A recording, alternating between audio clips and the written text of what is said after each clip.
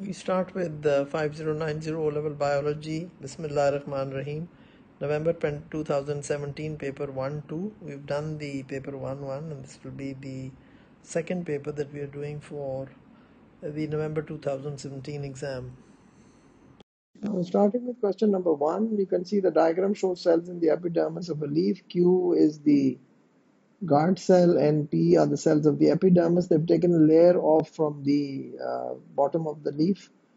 To complete the diagram, which structures would be added to P and Q? Now, you got to understand is that P is the epidermis, so it does not have any chloroplasts in it. Q is the guard cell. Now, Q will have chloroplasts in it. That is why you see here Q has chloroplasts in it. So this is what we have to remember is that Q has the chloroplasts in it. So you will draw the chloroplasts. I mean, like we would need to draw the chloroplast inside the guard cells. But there is, yes, the nucleus has already been drawn in Q. So the nucleus is there. You can see this is the nucleus.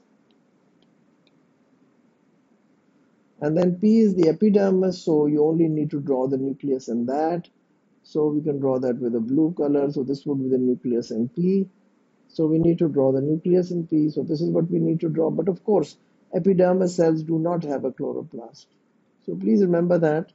So this is why this was the correct answer. Then coming on to question number 2, by which process does water vapor pass out of the leaf? Now when you look at water vapor, it's not water, it's a gas. So if it's a gas, it has to be diffusion. It can't be osmosis. And water vapor passes out of the leaf. So, this is the leaf, the cuticle, then this is the upper epidermis, and then you have the palisade mesophyll, and then you have the spongy mesophyll. And then you have to understand is that the water evaporates. The water is on the surface like a film of water around the spongy, and then it evaporates. And then it, of course, moves out of the lower epidermis. It's got the guard cells, and then it's got this. So the water vapors are going to just pass out here. So water vapors are going to diffuse out. So it's going to be diffusion. It's not going to be translocation or active transport or osmosis. There's no partially permeable membrane, so it cannot be osmosis. And translocation is the movement in the phloem. And active transport is that of ions into root hair cells. Here there's no active transport. Question number 3, a student takes a potato and cuts 3 pieces from it. Each piece is 5 centimeter into 0.5 and into 0.5. He places the 3 potato pieces into 3 different sugar solutions. After 2 hours, he removes the potato pieces from the sugar solutions and measures their length. The results are shown in the table. Now you can see X and Z have increased in length. So that means they have outside there was a higher water potential, so water moved in and the potato absorbed water and they became more turgid, the cells of the potato, and so there has been an increase in size. The increase in size is greater in Z, is 5.3, so originally they were 5, now it's 5.2 or 5.3, and of course in Y they have become shorter, so that means water has moved out. In Y what has happened, water has moved out of the cells, so the cells have sort of shrunk a bit, and so they have become less in length. These potato strips or these potato chips have become less in length. They're not chips because they've not been fried. They're just raw potato pieces. Now, solution Y has a lower water potential than the potato. What does this mean? It means that this is the potato piece and water has moved out. So that means inside this potato, this is the potato. So inside the potato, there was a higher water potential, and outside was a lower water potential. That is why the water has moved out, and that is why it has shrunk. So solution Y has a lower water potential than the potato. Others are all wrong. Solution Z has the lowest. No. Potato piece in X decreases because it takes up sugar. Now takes up sugar, this is all rubbish. This is something which you should know immediately. This, any student who doesn't know that, is that when you're placing the pieces in a sugar solution is actually because inside the cytoplasm, the plant also has some sugars in it, and so there is some solutes in it. So if you put it in just plain water, then water is just going to get in and they're just going to get bigger. But when you put them in different sugar solutions, that's how you can find out what is the concentration of the cell sap or the cytoplasm, because the one in which there is no increase in length, that means there has been no net movement of water in that. and that would be the concentration of the cell sap, or whatever the concentration inside the cell is. So this was question 3. Then coming on to question number 4, let's look at 4. According to the lock and key hypothesis, what is the lock and what is the key? So lock, is always the enzyme. So you have to see which are the enzymes. Now here there's only one enzyme. You can guess it by the name, LIP. ASE. Whenever there is that ASE, it's an enzyme. Protease, lipase, amylase. So anything with an ASE is an enzyme, and that was the biggest thing that you have to understand. In the locks, everything else was wrong. This was only one which was correct. And of course, maybe they put in lipase twice, and then they could have put something else here. So this is what the key had to be. You see, so the enzyme lipase, say this is the enzyme lipase, and what is going to fit into it is only going to be a lipid. Lipase, LIP, lipase, lipid. Very easy to understand it if you can just remember a few things and make it a habit to be clear about it. Question 5. A student investigates the effect of different colors of light on the rate of photosynthesis. In 3 separate experiments, he shines red, blue, or green light onto an aquatic plant. The number of oxygen bubbles produced by the plant is counted. You know the rate of photosynthesis. So the rate of photosynthesis was being studied, and the oxygen bubbles are going to be telling you more the rate of photosynthesis, more the oxygen produced by the bubbles. So each experiment is carried out 3 times, and you take the average number of bubbles. So this is why you increase the reliability. Repeat is to increase the reliability of the results. So in the color of light we have measured here, so first we had red. Red, it had 48 bubbles per minute, which was the average. Blue had 37 bubbles per minute average, and green had 12 bubbles per minute in the average. What explains the result? Chlorophyll absorbs red and blue light more than green light. Well, in a way that's right, because you see green light was only 12 bubbles, and this was 48 and this was 37. Now, green light is absorbed by water. Well, why would that be? We are studying the rate of photosynthesis, so this was wrong. Most of the green light is absorbed by chlorophyll. No, you can see green because it is actually reflected back. And red light is used least in photosynthesis but had the highest number of bubbles. So how could that be right? But please remember, we are studying the rate of photosynthesis. That was the stem of the question. Whenever you read the question, you should be very careful. They're going to give you some questions which are going to check how well you read the questions. And that's one of the biggest problems that we face. Most of you do not read the questions. Then coming to question number 6. When is carbon dioxide absorbed and when is it released? When is it absorbed and when it is released by an ecosystem such as a tropical rainforest? Well, it is absorbed during daylight. Why? Because that's going to be the high rate of photosynthesis. And when is it going to be released? In darkness, when the plants are only respiring. We are talking of a rainforest. We're talking of trees. They're not human beings there. So during the day, most of the carbon dioxide used in photosynthesis will be absorbed. During the night, all the trees are respiring. Well, they're respiring during the day as well, but during at night, they are only respiring. There's no photosynthesis. So that is why this was correct. Then question 7, what describes the upper cuticle of a leaf? This was not very clear. Exam report says students were not very clear on that. So relatively few candidates correctly identified the structure and function of the leaf cuticle. A common error was in the belief that the cuticle is a cellular layer. Well, the cuticle is just a non-cellular layer, and then you have the upper epidermis cells. And I always explain to this, like I say, you laminate your biology book or your physics book because you don't want to spill your coffee or your tea on it. So the lamination is that protection which God has given to the leaves, and that is the cuticle, which is a non-cellular layer, a thin non-cellular layer preventing water loss from the leaf, because there is also cuticular transpiration, and that is prevented by the cuticle. To question number 8, blood from the ileum is carried in the hepatic portal vein to the liver. So this is the intestine, and then of course this is the liver, and then there is this vessel connecting it. And this vessel connecting it is called the hepatic portal vein. So this is the small intestine,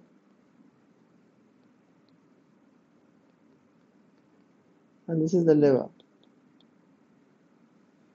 Okay, so amino acids can be converted to urea before they enter the general circulation. Why is that wrong? Because you have to understand this that only the excess amino acids are deaminated, not the amino acids which go straight from the food to the from the intestine to the liver. First, they have to be used by the body, and then the excess amino acids are deaminated.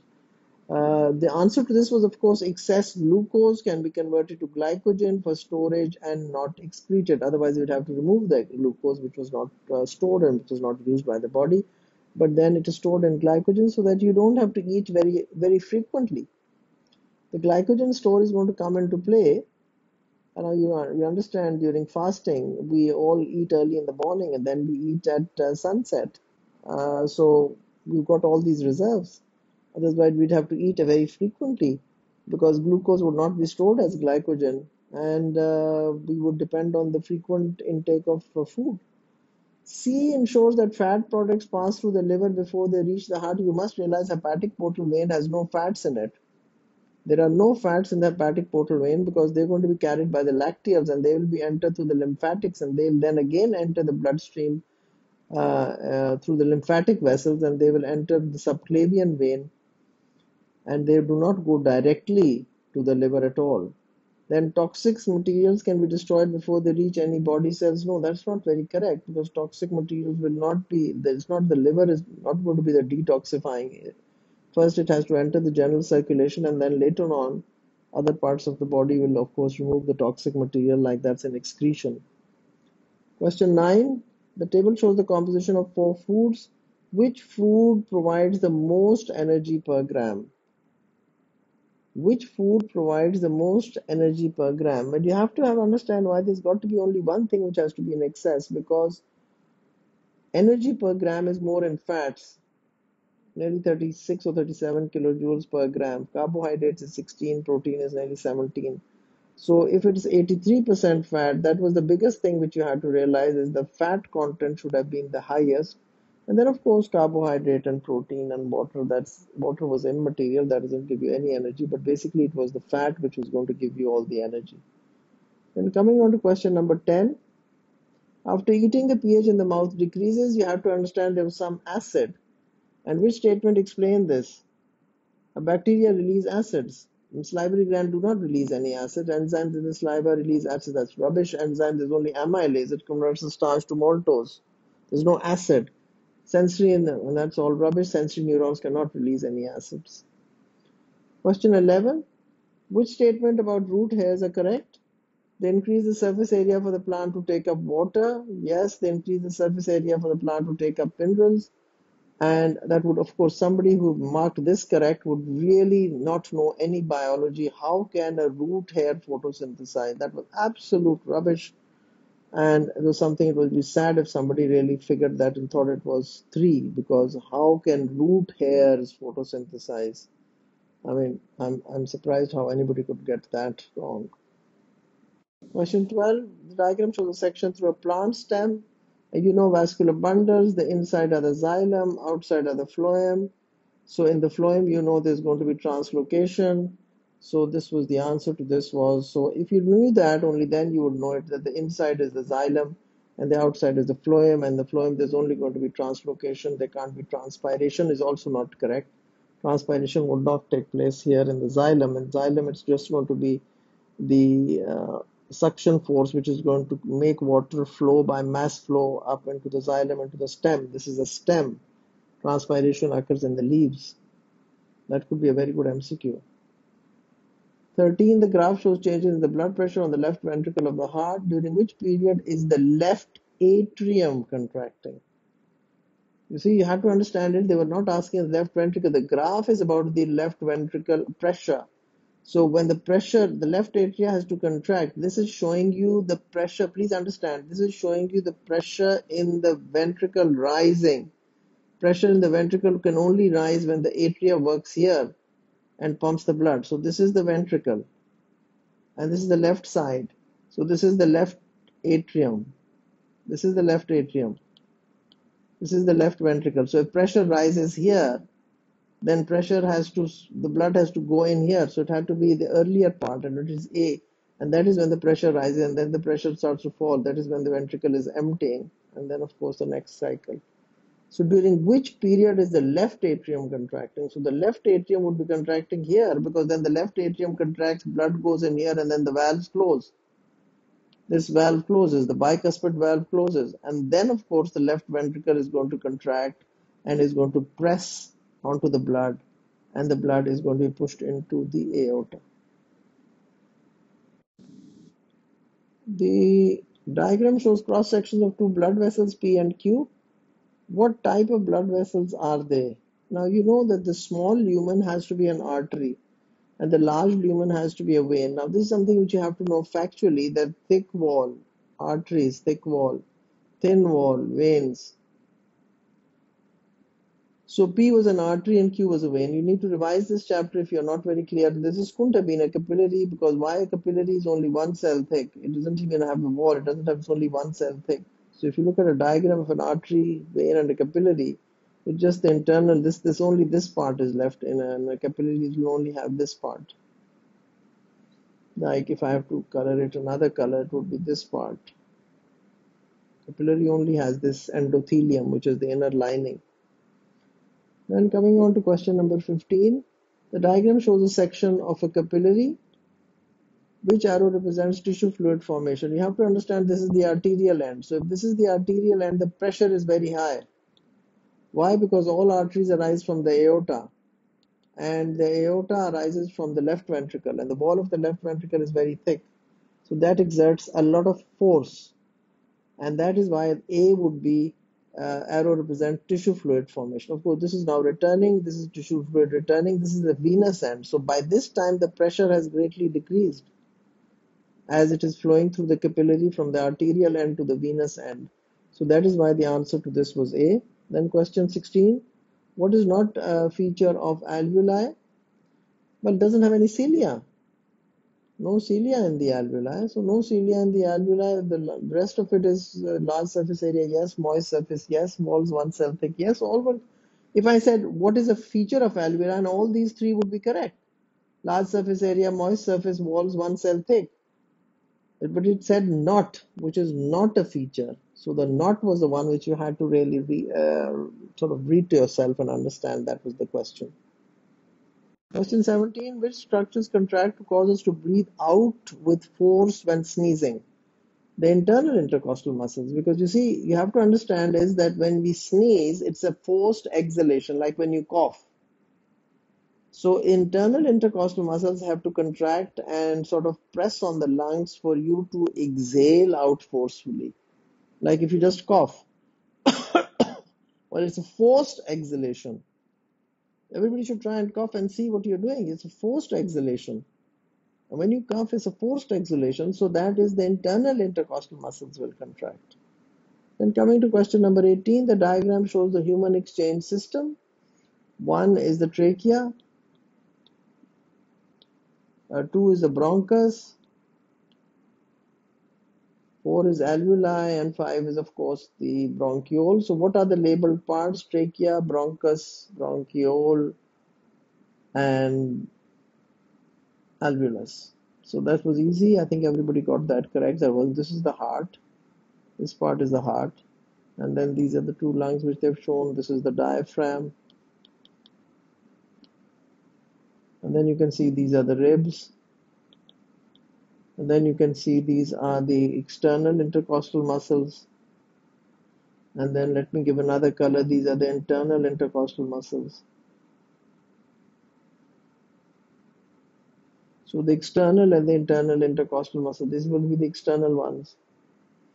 So just a quick revision, and I hope this is helpful to all of you when you get an MCQ which challenges this syllabus part. Then coming on to the next question, 19. The diagram shows a simplified dialysis machine, clean dialysis fluid in. So then this is the dialysis fluid, and this is all here, here, here, here, here, here, and here it's coming out. And then you have the blood flow in. So let's give the blood a red color, blood flow in and blood flow. Yeah, the blood flow is coming in here. Sorry, it's coming in here and it's going out here, right? So blood flow in and out. Then there's a dialysis membrane. How do the urea concentrations in the blood and the dialysis fluid change? Yes, naturally in the blood they're going to decrease. That's why we put people on dialysis. Is we want the blood urea to become less, because the blood urea is very damaging, it's very toxic for the brain. The person goes into uremic coma if his kidneys fail. So urea concentration in the blood will decrease because the urea is going to move out into the dialysis fluid. So naturally it's going to increase in the dialysis fluid because it's going to increase, and then of course, but the dialysis fluid is continuously being changed. So that is the reason why we change it, because otherwise then the urea will accumulate in the dialysis fluid, and that could result in all the urea then not diffusing out anymore. Then coming on to question number 20, what helps heat retention in the human body? Helps heat retention, just like you want to keep something hot, so you keep it in a hot pot. So similarly, the hot pot is an insulating layer. So fat in and under the skin is the main thing which is going to insulate the body. So what we had to this is what we have to understand, that helps heat retention in the body, fat in and under the skin. The other thing, secreting sweat glands would of course cool the body down. Dilated blood vessels, vasodilation, more heat lost. So retain won't heat. Relaxed hair and rectum muscles. Well, that's all wrong. We have to read the question. What helps heat retention in the human body? Diagram shows a section through the human brain. Which part is the cerebellum? Everybody knows that this is this part, which is the leaf-like part. This is called the cerebellum. So the answer was C. B was the cerebrum. A was the medulla. D was the spinal cord. So this is what you have to know, the labeling of the brain, which is a very common question that they give you very often, and the labeling. So a person, number question 22, a person is reading a book in dim light. Which row shows the state of the eye muscles? Now, we have to understand dim light means pupil has to be wider. Pupil has to be wider. So the circular muscles have to be relaxed and the radial muscles have to be contracted. And the ciliary muscle has to why does the ciliary muscle have to contract? Why? Because when you're looking at something near book, the lens has to be more convex, near more convex. So this is what you have to remember, is dim light, pupil wider, and the lens more convex. Then coming to question number 23, which chemical produced by the body alters the activity of a target organ and is destroyed by the liver? Very easy. This is the exact definition in the syllabus. It's a hormone produced by the body alters the activity of a target organ. That's the exact syllabus point that it is. So this is what we have to understand. Then question number 24, which statement about the ulna is correct? It has a projection to which an extensor muscle is attached. You see, this is the humerus, right? And then let me give it another color. This is the ulna. And in the front you have the biceps muscle. And on the back you have the triceps muscle. And the triceps muscle actually attaches to the triceps muscle is actually the extensor muscle. So flexion means you bend the arm at the elbow, and that's when the biceps works. And the biceps is not even attached. Actually, the biceps is attached to the radius here. So biceps is attached here. This is the biceps. This is the triceps. Triceps is also called the extensor muscle. Extensor means extension. Like you bend your arm at the elbow, flexion. Then you extend your arm at the elbow, extension. So the triceps is the one which is going to extend the arm. So that is why it has a projection to which an extensor muscle is attached. Now this was a very, very difficult, I think this was a difficult point which unless you know it, you really won't be able to do this question. Now, of course, these were all wrong, were hinge joint with the shoulder. So anything on the shoulder was wrong, scapula was wrong. So you have to only figure out between A and C. If it fits into a notch on the radius, I'm sorry, ulna cannot fit onto the radius. Ulna and radius are two separate bones. Okay, that finishes this video. We'll continue the rest on the next video. And thank you very much. This is question 1 to question 24, and thank you.